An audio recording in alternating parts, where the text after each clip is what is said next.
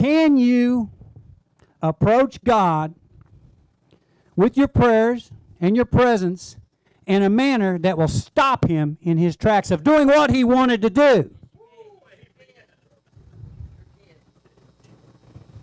Your Harley is broke down, but when you go to say your prayer, it's like, well, I know you really don't care. You're thinking while you're saying, Lord, please touch my Harley, you're thinking, okay, any bike. I just had Harleys, okay? I'm not, this is a non-denominational church. So if you had a Suzuki, then you speak in tongues. Suzuki, no problem. But if you go to pray and you don't believe what you're already praying, have you approached God in a manner that he's not going to touch that starter relay to begin with?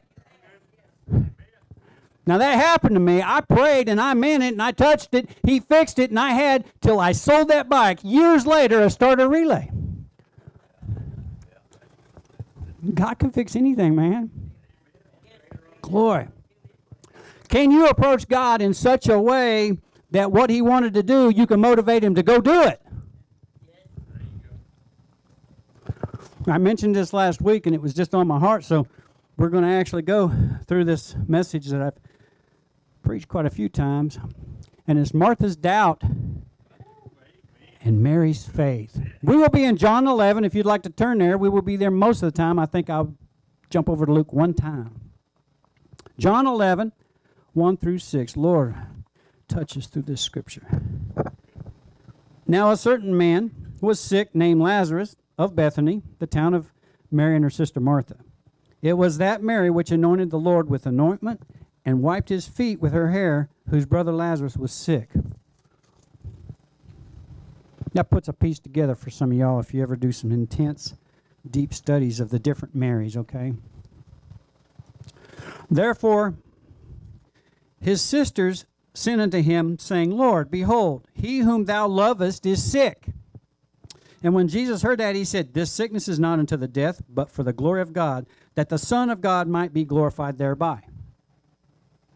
He's not sick just to be sick. He's sick so that I will be glorified before y'all. Amen? Now, Jesus loved Martha and her sister and Lazarus. He loves them. So what's he going to do? He's going to get up and run over there, right? Next verse. When he had heard, therefore, that he was sick, he abode 2 days, still in the same place where he was.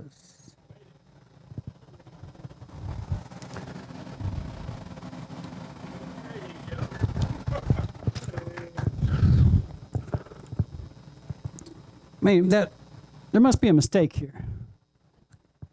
Did that verse belong there? He stayed in the same place. He chilled out. I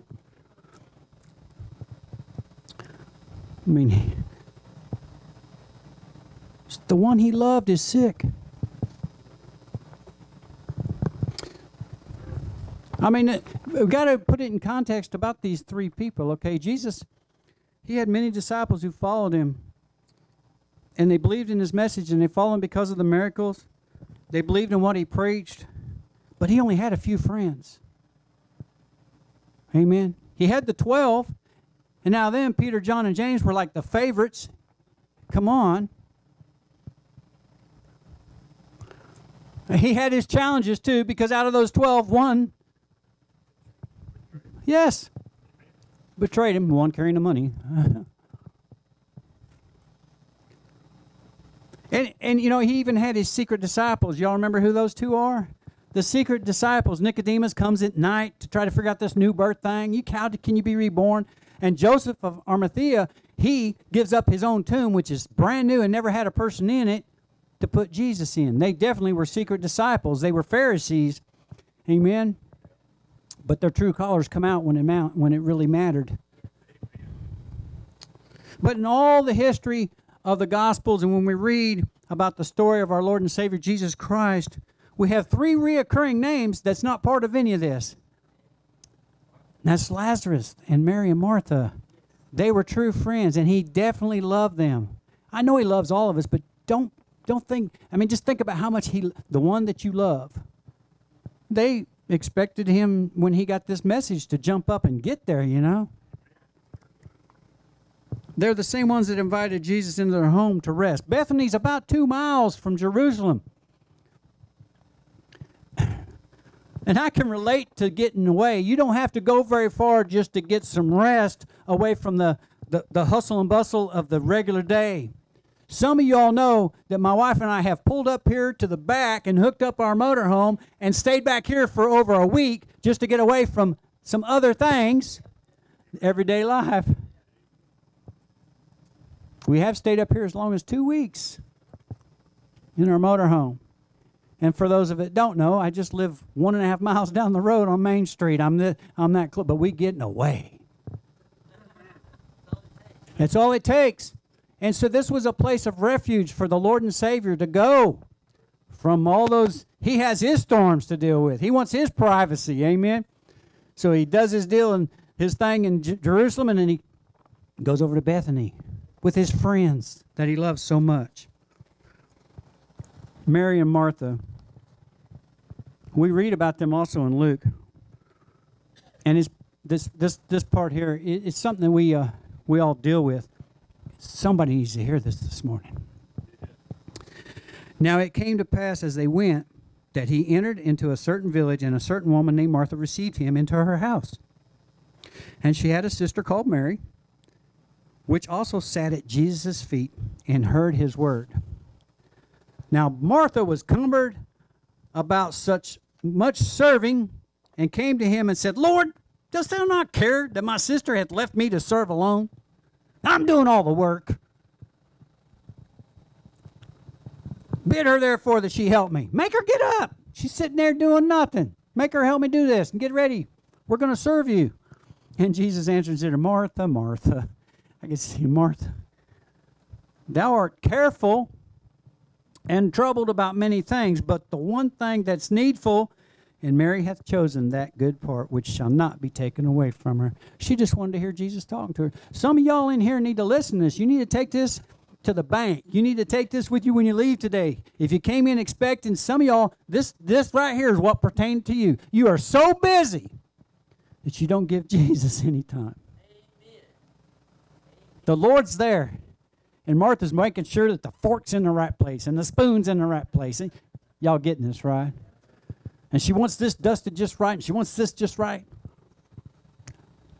Jesus don't care. He wants you to spend time with him. He'll walk around your chainsaw on your bicycle that's in your room. Somebody need to hear that. Anyway, y'all don't know what I'm talking about. Anyway, Martha was the practical one. She was the planner. She was the host, the organizer, if you will. She orchestrated it. There's a lot of stress there. Martha, Martha, just slow down and listen to me. Amen? And when he says careful, we kind of, oh, that's cool. Careful's okay, right? Careful actually means anxious about. And troubled means disturbed. And she's complaining to Jesus that Mary wouldn't help her. The good part is to listen to Jesus. Amen. Now back to the story. We're at this point in their lives when there's a true crisis. A true crisis. Now, Martha is the one that's the organizer, orchestrator. She's host. She's all practical. And Mary's just on fire for Jesus, you know. Lazarus has gotten very sick. And they just know that if they can just go tell Jesus, surely he'll come. And he's healed lots of other people, complete strangers. Come on now. All they desired was that he would come. Just come. So summoning their swiftest messenger, I mean, it don't say that, but they got somebody to go, right? Yep. If you were going to get somebody, you'd get the guy that can run the fastest, right? Or the fastest donkey, whatever. So they send this person. But instead of dropping everything and going, Jesus chills out. He waited 2 days. Some of y'all know that 2 days is what made it be 4 days. Even if he would have left, even if he had have left immediately, when he got there, Lazarus would have been dead for 2 days. And there's a big reason theologically why Jesus wanted him to be dead for 4 days. All the locals All the different religions believed that the Spirit hung around for 3 days. Now, I don't know how they come up with this, but the Spirit hangs around for 3 days. So to be really resurrected from the real dead, it has to be longer than 3 days. But the only way to be resurrected in their eyes, all the different faiths, was that it has to happen within the first 72 hours, because after that, the Spirit can't be resurrected within the body. Anyway, back to the story. John, back to 11. We'll be there the rest of the time. 17 through 19. Then when Jesus came, he found that he had lain in the grave 4 days already. He knew, just so that we understand. Verse 18, now Bethany was nigh unto Jerusalem, about 15 furlongs off, like I said, a couple miles. Okay, unless you're riding a bicycle, then it's 10. Verse 19, and many of the Jews came to Martha and Mary to comfort them concerning their brother. Mourners gather. There's paid mourners that make the mourning, and they're just weeping out loud, and then there's comforters that provide comfort. So there was quite a crowd that's gathered. I mean, it's like 2 miles. So that's a lot of people. Amen. When someone came in and stood into the hushed room, and they whispered to Martha, they told Martha that the Savior was coming, that Jesus was coming down the road. And she leaves Mary alone. She goes by herself. Now, have you ever blamed God for anything that didn't turn out right? Let me take that back. If you've never blamed God for anything, raise your hand. That's what I thought. We all are guilty of blaming God for not getting something, a prayer answered or whatever. When we read this next part, this is 20 and 21. This is Martha. It's as soon as she had heard that Jesus was coming, went and met him. But Mary sat still in the house. That's why I say it must have been whispered to Martha. Because we know Mary would have wanted to go see Jesus. These are just assumptions. Amen. 21, then said Martha unto Jesus, Lord, if thou hadst been here, my brother had not died.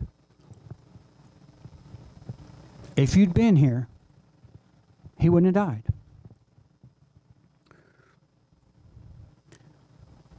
You can make the same words sound a lot different depending on how you read it and what context you think it's being presented in. So just let me, you can humor me because I'm up here and I can tell you how I want to tell you. But if Jesus, it's like saying, Jesus, if you really cared, you would have been here.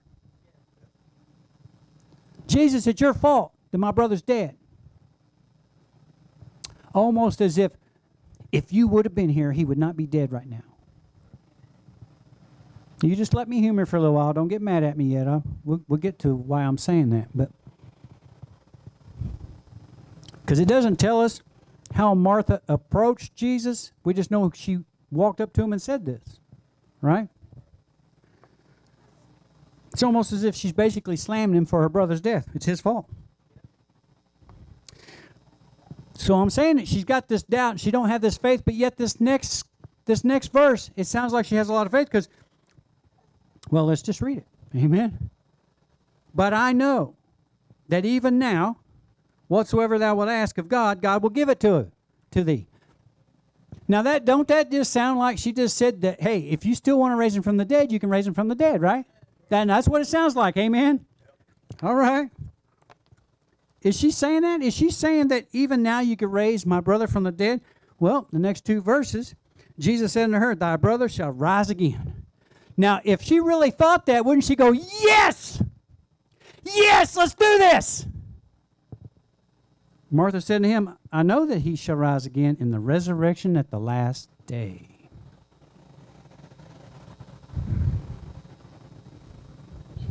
That's why she didn't jump. That's why she wasn't excited. Lazarus has been dead 4 days. This can't happen. Y'all seeing this, right? Some of y'all seen this different than you've ever seen before. I think Jesus is probably going, not here, not now. I probably didn't laugh like that. It sounded evil. But anyway, you know what I'm saying. That sounded pretty bad. Anyway. See, we limit God on what we think he can do. Everybody in here, we're all guilty. Me too. Amen. I mean, if we ever said something could happen, and then when we're on the brink that it might happen, we're like, whoa, well, no, I don't think. Come on. Now, most of y'all know the story. My wife told me I'd be a preacher like almost 20 years before I became a preacher. She's probably never going to let me forget that, ever. I mean, I was smoking Marlboro, drinking a beer, and I was talking about Jesus, and she goes, "You're going to be a preacher someday." I said, "You're smoking dope." Has God got a sense of humor or what? But when Jesus said that he will rise again, if she'd really thought that, hey, nothing's too hard for you, she would have got excited. Should have grabbed his hand and said, "Let's go." Her doubt's really showing, isn't it? Sure seems like it. Have you ever messed up like this, like she just did, and get a second chance? Yeah. It's like God's going to give you a second chance. Verse 25 and 26. Jesus said to her, "I am the resurrection and the life. And he that believeth in me, though he were dead, yet shall live." Now, if I was having some doubt, I'd be going, okay. Yeah, I was wrong. "Whosoever liveth and believeth in me shall never die." Do you believe that? She's saying, he's giving her a second chance. Do you believe that? He's standing there ready to go do it. He came there to do it. He already said ahead of time, this is so I'll be glorified before, my Father will be glorified. So Jesus is asking Martha, do you believe that I'm the resurrection and life through a person now? Verse 27. She said unto him, "Yea, Lord, I believe that thou art the Christ, the Son of God, which should come into the world." She recognized him for who he is, not what he can do. You do realize that if you don't answer the question, you did answer the question. He asked her, "Do you believe that I can resurrect your brother?" Basically, that's what he said. "Don't you think I can do it right now?" And she said, "I know that thou art the Christ, the Lord." Amen. I know who you are. But basically, her doubt. Now, when she says this, what does she do? What happens from this point on? Well, the next verse. "And when she had said so, she went her way. And she called Mary, her sister, secretly, saying, The Master is come and calleth for thee." Now, again, that's not in Scripture anywhere. I would have thought that it probably would be. If Jesus said, "Hey, why don't you send Mary?" We'd be reading that.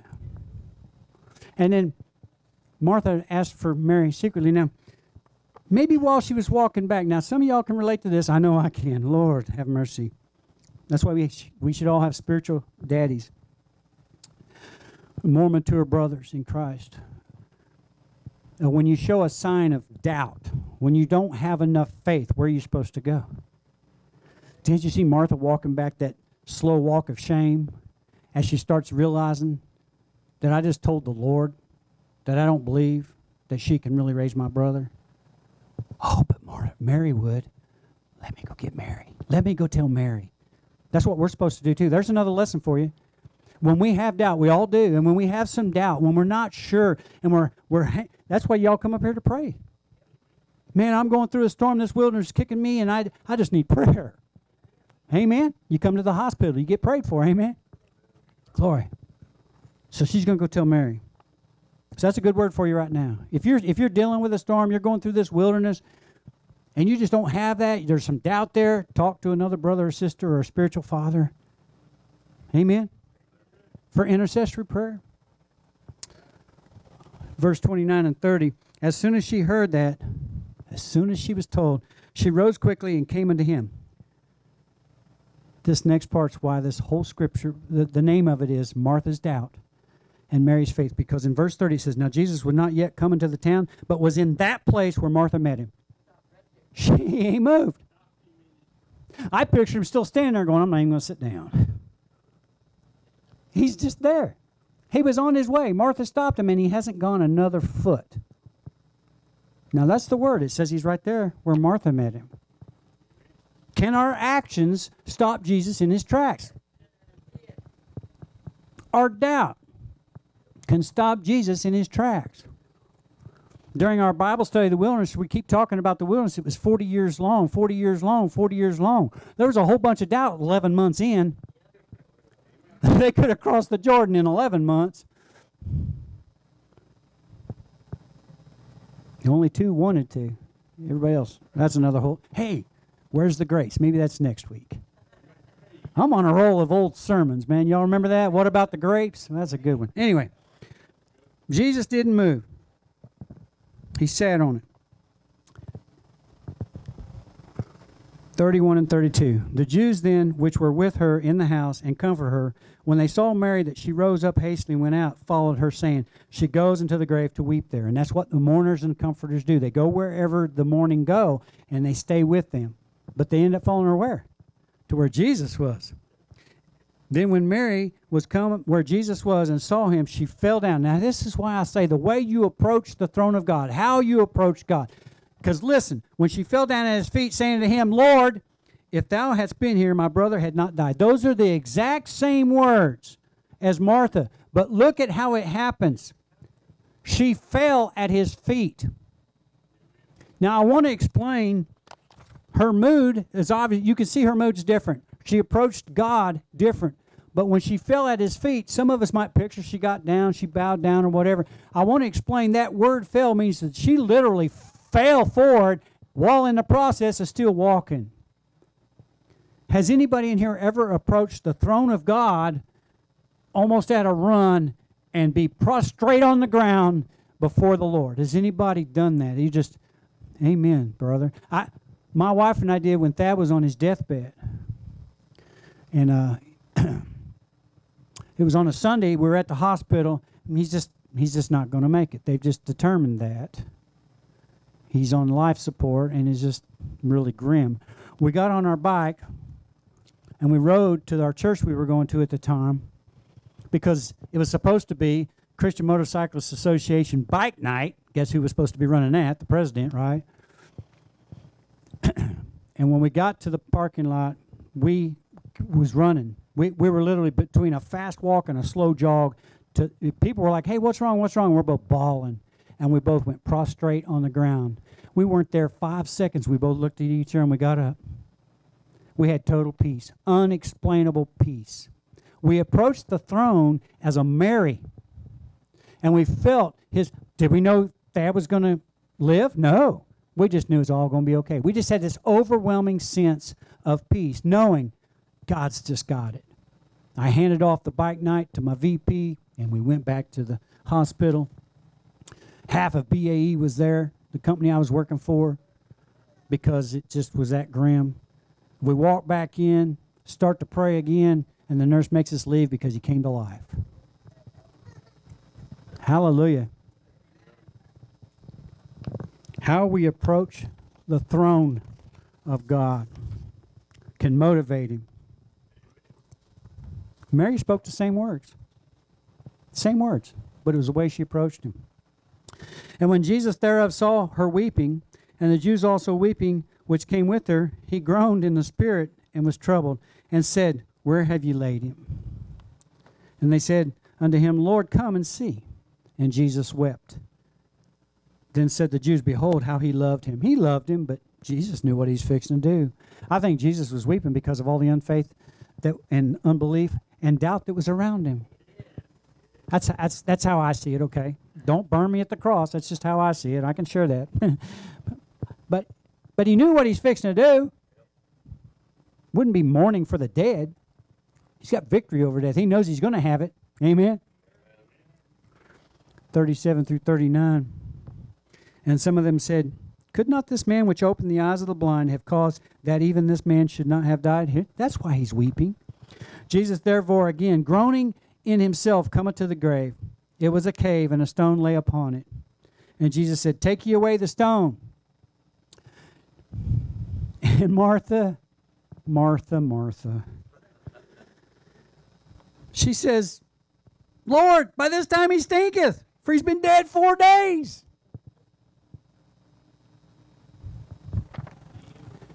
Y'all getting this, right? If you were still sitting back going, I don't know about this doubt thing, I think you got it settled now, right? And I just don't see this next part. I just don't see Jesus holding a little sheep, little kid, and just petting it, going, Martha, Martha, anymore. Right? Jesus said to her, said I not unto thee that if thou wouldst believe?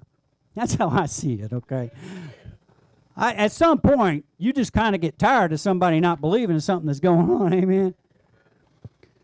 Thou shouldst see the glory of God. If you would just believe, you'll see it. Some of y'all go, nah, I don't see that. I don't see that happening. This says, then they took away the stone from the place where the dead was laid. I'll tell you what, if I was supposed to move the stone and I heard him doing like that, I'd be getting that stone out of the way. Amen. And Jesus lifted up his eyes and said, Father, I thank thee that thou hast heard me.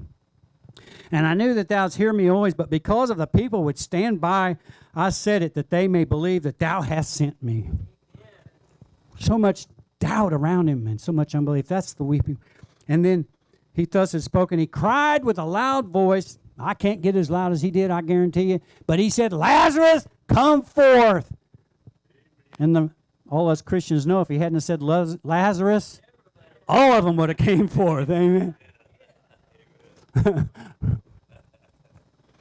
many of y'all know, I can't even think of his name. He's passed away now. Carmen had a song. Carmen had a song. It was about Lazarus. And they start calling him. He's like, hey, guys, I got to go. Yeah, I could just see him. If he didn't say Lazarus, they all would have went. Amen. Some of us here right now are at a point of a miracle. You are at a point of a miracle in your life. It could be a physical healing. It could be an emotional healing. It could be a spiritual reconstitution with the Lord himself. A spiritual healing. You're on the brink of it. And Jesus has come to deliver it, and he's ready. He wants to.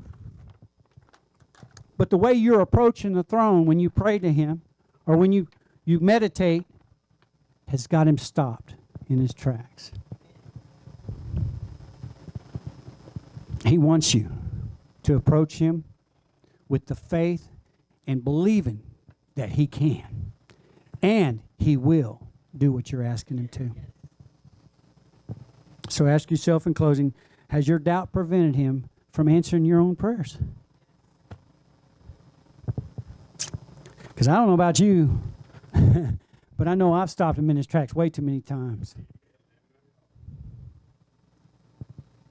You know, my knees, I've shared that with pretty much everybody in here, that my knees for 12 years I couldn't do this, okay? And I couldn't stay down, right? And if I was down just as long as I've been now, I would have to have something to get up. I mean, I would have had to do this, or I would have had to do, but I couldn't do this. There was no way I could do this. Amen? And God healed my knees because I quit approaching the throne room with doubt. And I just continued on with life, thanking God for what I did have. And then he just threw that in there as a bonus.